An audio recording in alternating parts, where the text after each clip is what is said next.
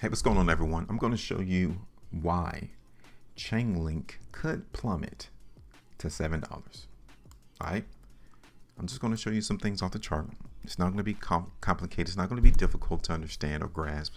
So if you guys like it, hit that like button, share, also subscribe to make sure that you stay ahead of your competition. Now, when you look at the market in Chainlink on a 4-day chart, look at what happened. Okay, let's talk about this. What trend are we currently on this chart? If you can answer that question and you said, well, the market here in Chainlink is trending down, you are exactly right. And we got confirmation that this trend is still intact right here on this last 4-day bar, to where Chainlink came and hit our downtrend line and the market ended down almost 18% on that 4-day bar. What other confirmation do you need? You have seen the market in real time give you confirmation that this downtrend is still in play. What else is there to talk about?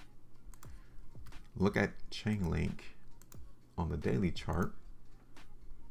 Okay, so you guys can see here from our price prediction that we produced on the 13th of September, we were bullish only to the point till we created this sell zone. Okay, we was like, look, yeah, we can see price in Chainlink go up, but be cautious because there's a sell zone right here between $12 all the way up here to $12.70. And the market here on the 26th, 13 days later, hit our ultimate TP price, 17% right there. All right, so currently the market is weak. The buyers did not successfully break this sell zone or has broken that downtrend line just yet. But all this not lost. We may actually just see Chainlink come down and bounce off these buy zones. It can still do that. It can still do this. So all is not necessarily lost. But given how massive that 4-day bar was, and looking at this 5-day bar right here, these two buy zones right down here may not actually hold in the market. Here is Chainlink on the weekly. Expect the market to test those two buy zones down here in Chainlink if in the next 3 days and 14 hours the market closes down here on the low on this weekly bar. What about on the 2 weeks? Same thing on the 2.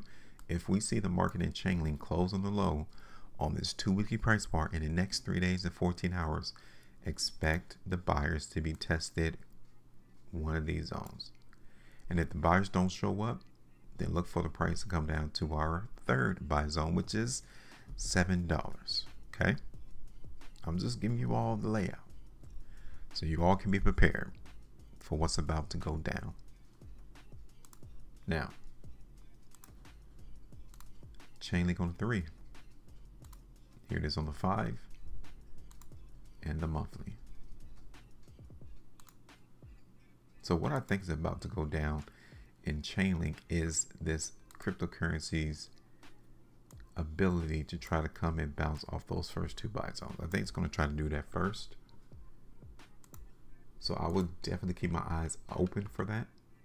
Okay, you can see right now, even on 330-minute chart, that the buyers are trying to step in right now at this area. Okay, because that was the last low back on September the 18th. So I think we are going to play, again, just some slight weakness, okay? To see the market in Chainlink come back down to this buy zone. Now I do see this buy zone though. Like, I don't want you all to be oblivious. This could be the bottom in Chainlink right now. Okay, that could be the bottom.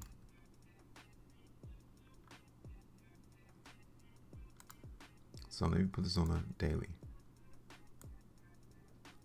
So we got confirmation on rejection at this downtrend line. We got confirmation of rejection on this sell zone.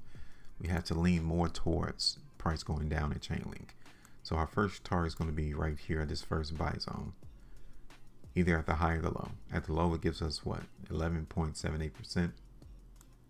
Our next target is going to be around 885, which is around 16.68% there. Okay.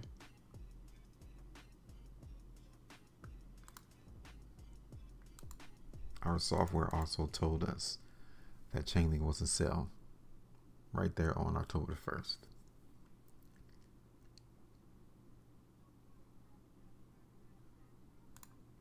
All right, so that is it. I am done. Give me your thoughts. Where do you think price in Chainlink is going to go? If you think it's going to go down, how low you think it's going to go? We have our couple of areas right here. This buy zone, this middle one, and this one at the bottom. That's where we're going to target the market trying to go. All right, so go ahead and give me your thoughts. Make sure you maintain profit. And as always, trade different.